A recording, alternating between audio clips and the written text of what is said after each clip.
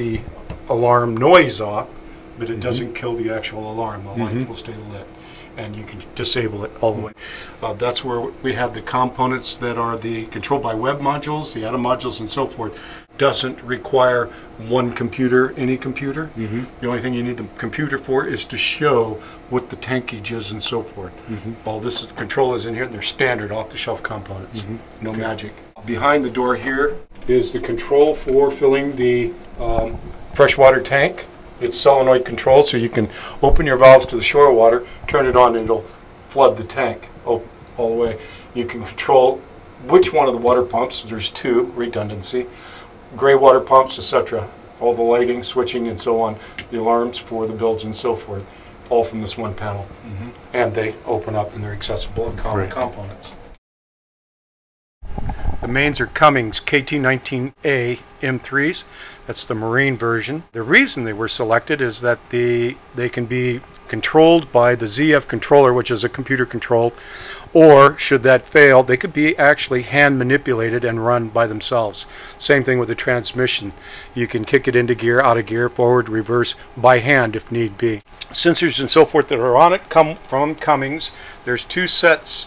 One that feeds Tim's monitoring system. The other are the Cummins actual control boxes, which are the switches you'd see on a truck, on a boat, on a tractor, whatever.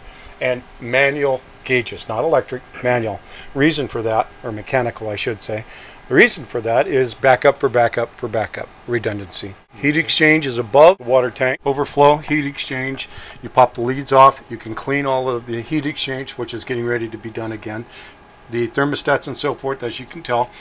All of the different electrical controls for it are out in the open. We use the K&N air filter on it because they breathe easier. It is a 6-cylinder inline. Each cylinder can be removed all the way down to the bottom of the block, so that if you needed to rebuild a single cylinder, head, piston, sleeve, rods, etc., you can pull that one particular off with the engine shut down, the prop locked, underway, should you have the parts. And there's virtually no oil in the bilge. That's unheard of in a boat like this. There had better be no oil in my bilge. Dripless compared to a lot of engines I see. We do not drip oil. When we change oil, you'll notice that there's a hose valve, a hose and a valve. I have a hose that hooks up to that to a pump. It pumps the oil out, puts it in 5-gallon containers, and then once it's out, it'll pump the oil, new oil, back in. But even, that's crazy. But even operationally, these engines don't leak oil. No. It's amazing. Yeah. No. Okay. They're also low hours. What are they? These are single turbos, each engine? Yes. Okay. 1,900 hours on them. That's after going through the canal. That's not many. In fact, I believe they're still under warranty. What's the RPMs for cruising speed and top RPMs? With no wind and no current problems, to try to do 1,200 RPM, 1150 or 1,200 RPM, you'll be doing 8 to 10 knots depending on sea state, depending on winds and currents. Maximum half a gallon per hour for the water heater. You'll burn, well, on the trip down they did 16.6 gallons per hour. Wow. That's two mains at 155 kW and the water heater. Wow. 16.6, 9.4 most of it, actually 14 at one point at 1100 RPM, but that's with the current behind them, the wind behind them, everybody on one side, unheard of. ZF transmission, 4.5 to 1, again electronically controlled, however also mechanically should you need to. Everything is vented. This is for the PVC valve, if you want to call it that. That's your mechanical control valve. That's it. You notice that they are soft mounted, rubber mounts. And then the actual, you can only see it from this angle. It'll unbolt everything. Right back down there, it's the black. Right. It's the actual rubber coupling. Yeah, I see that. Yeah. So it's a soft couple to the shaft. The thrust bearing and so forth is right behind it. These are the torque fuses, and they're covered in grease, which makes them look rusty. And they were just changed. And where's the shear pin? That is the shear pins. Those are the 4 shear pins. Yep. Okay, these are the 4 shear pins, and that's the locking beam. Pops down, goes across, the rod goes down into the hole in the shaft. Wow, what a feature. Okay. Stuffing boxes are supposedly dripless, but I always run them with a slight drip. That's just me. You know, we have not yet cleaned up from having gone around from the Panama Canal, which she looks like in port. And what are these 3? These are 3 AC. These are 3 freak converters, they call them. What it does is it takes 220 volts single phase, converts it to 220 volts 3-phase. That allows us to run 1 per compressor for the air conditioning system, and allows us to run a 3-phase soft start compressor. Reason that's nice is that there is no 50 amp kick when the air conditioning kicks in, and it allows you to control the actual speed of the compressor, so that if you don't need full, you can run it down 50, 40%, whatever it may be. All your control goes from here, where you can run 1 compressor at a time, we can, or each of the others as well, in stages. We run 86-degree water in La Paz, running a single compressor, compressor 3, and the boat staying cool. It was working its butt off, but it was staying cool. If we kicked in the second compressor, the waveform just went actually, oh, that's the other part. On the monitoring system, you can see exactly what the system is doing and keep track of it on a time lapse. Now, if you need to work on the air conditioning, again, we don't rely strictly on the electronics. You have your mechanical high and low shutoffs. Everything to keep track of it. Behind this panel, it looks like the panel opens up. The panel does open up. These are the web controlled by web modules. Those are just contactors for kicking in. And then standard relaying, so forth, which is a matter of watching the no flow, for instance, of the cooling water, or that the circulation water is not moving. It'll shut it down. Or if it goes over pressure, low pressure, etc.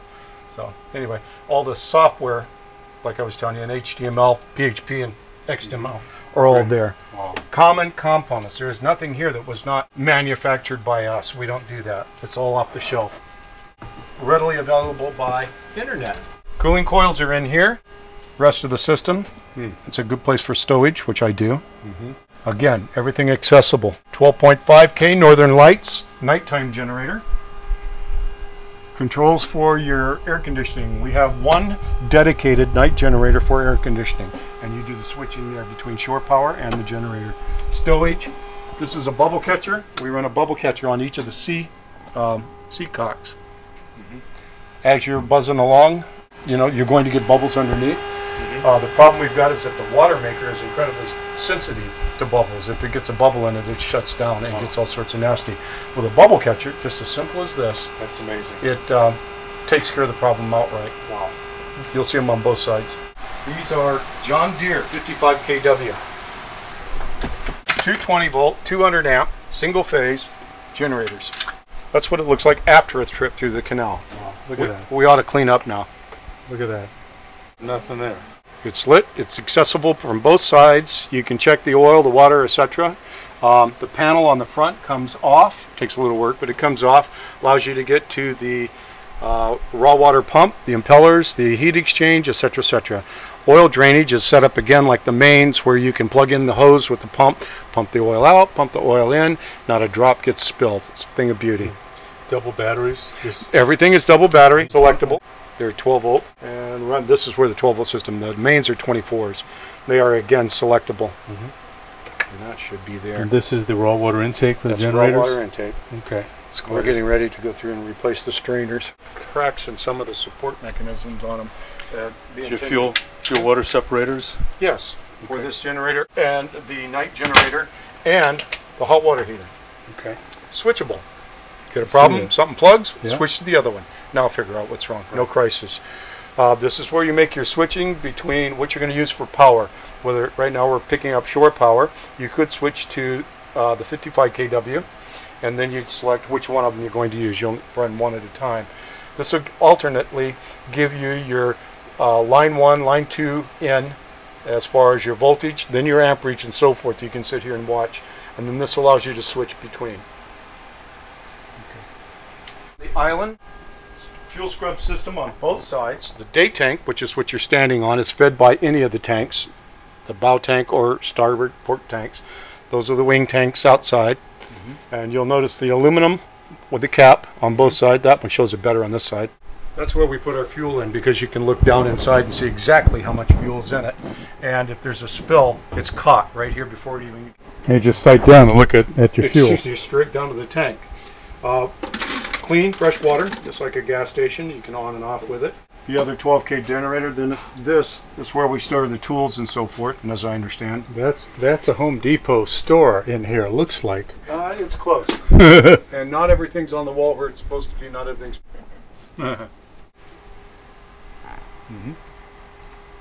Fire suppression system, And then controls with your clutch. Oh, by the way, each of the 55s, it's a redundant hydraulic system, has the hydraulic pumps in the lazarette. Control for it's here. You can fire up the generator. If you kick in the hydraulic clutch, then your hydraulics are online. And this particular one, if you want to use a crane, you kick the crane solenoid on. In the lazarette, as you can tell on the back side of the generators, are your pumps, your filters, your control for the thrusters. That's the back side. Again with the steel, watertight bulkhead, etc. You've got your air underneath, the compressor underneath. I'll leave it turned off if we're not using it because it's noisy, obviously. Again, off the shelf, oilless pancake. You have toolboxes under the bench, which any engineer and mechanical loves, all with the lockable drawers. Fuel transfer system is over there. It's pick an input, pick an output, and that's where it goes. 24-volt control panel, odds and ends. Then the bilge pumps for the engine room are controlled here. Then the DC bilge pump is controlled here. Each of the buses coming from the battery banks, which are outboard with new batteries are less than a year old. The alarm that goes in here, it's a 3-bank battery charger. We're using 2. The gulper that pumps out each of the, that's the control valve for it. And it's a momentary on. You have to stand here and hold it so that you can't run it dry and burn up the motor. That meters exactly how much fuel is going from where to where. That's how you decide how many gallons of fuel you burned. And it's very accurate.